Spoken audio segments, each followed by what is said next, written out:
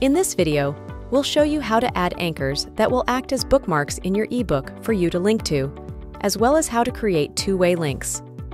Similar to bookmarks, anchors serve as placeholders within chapters, allowing you to create internal links that can be used to easily navigate to that specific location from elsewhere in the document.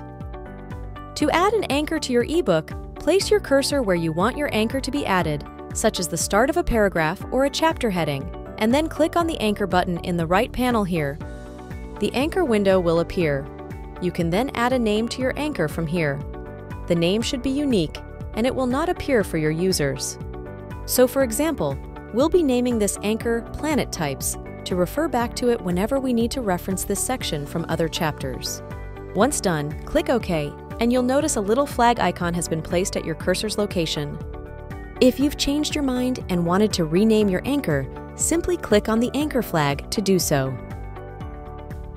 And if you want to delete an anchor, you only need to click on the backspace or delete button and the anchor will be gone. Now that we've placed the anchor where we want to reference, let's take a look at how to link to this anchor from other parts of the ebook. First, choose a place where you want to add the link to the anchored section from anywhere you want in the ebook. In our example here, we're going to link to the Types of Planets section from here using the anchor we created earlier. Select the relevant text and then click on the link tool from the right panel here. This will open the link dialog box. Choose the To Book Location option. In the chapter field here, select the chapter containing the anchor you placed. Then select the anchor that you would like to link to from the target field here. Once done, click on Create. To review what you just did, click on the Preview button here. From here, you can view all the anchors and links you've added to see how they will appear in the final document. Now, let's say that after your readers click on the link to the anchor you created, you want them to have the option of returning instantly, such as the case when checking a reference. To do this, you would need two-way links. To add a two-way link, go to the text you want to link two ways, then highlight it and click the link button here as we did earlier.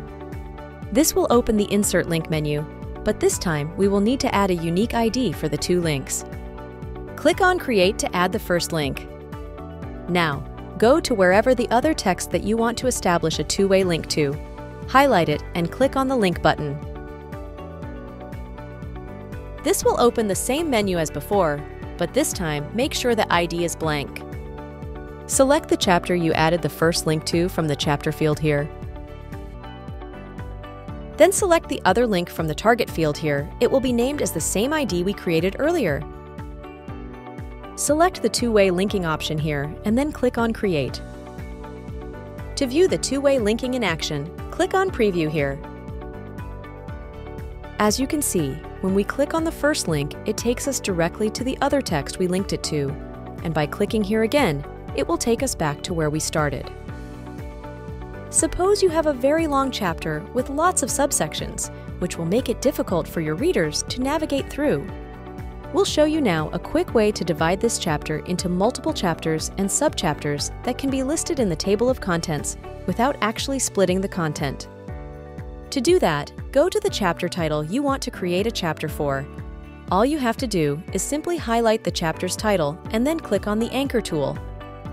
You have two new options available.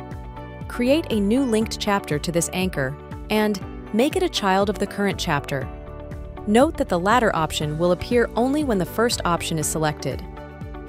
By selecting both options, a new subchapter for this section will be created here in the table of contents. This chapter will be titled after the highlighted text, but in case you'd like to rename it, go ahead and add a new unique name for it in this box here. You can see that the anchor added is very much the same as the other anchors, but now there's a new chapter added to the table of contents here. And that's it! You can continue to do so for other sections in your chapter the same way we did here. This is a quick way to modify the structure of your ebook without having to alter its contents. And that's it! In the next video, we'll show you how to add and customize videos to your ebook. Stay tuned!